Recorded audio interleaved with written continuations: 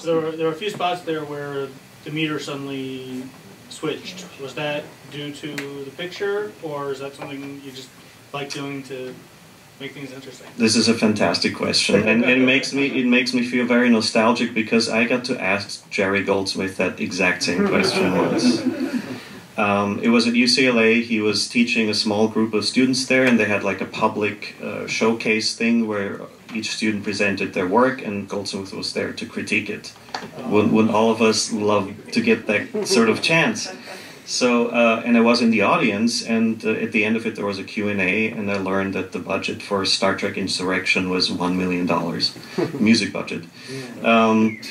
But anyway, so I got to ask him this question. I was very nervous. I'm like, I hear a lot of mixed meters in your music, and it's so cool, and I love it. And did this develop because of picture changes? You have a 4/4 bar, and you get a new picture. You need to take out 1/8, and it becomes a 7/8.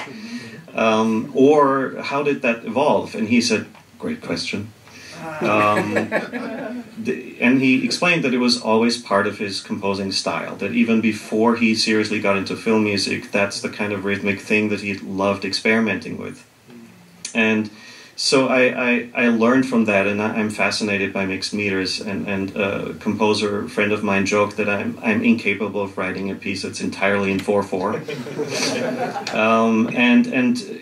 Which sounds funny, but I actually got a commission like 3 years ago to write a piece for choir in sort of a Bach chorale kind of style, and it needed to be all in 4/4, and I put in 1/5/4 there, and they told me, this is can't have that. Yeah.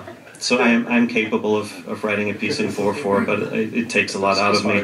Sorry. There's something to be said for that, because the ear, let's take the complete opposite end of the spectrum, where a composer writes in 4/4 and phrases tend to be in 4 or 8 measures.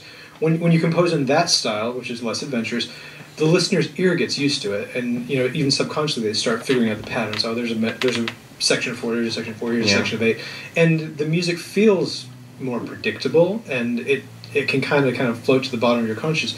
Whereas if you're smart about using timing changes, you can keep the listener on their toes. They never quite know what's going to happen next. Exactly, and that's the fascinating thing about Jerry Goldsmith's action scoring. That's I think why he was so brilliant, is because you listen to his action music, and he himself said there's only so many ways you can score a car chase or an action scene, and he managed to keep it interesting for his entire career.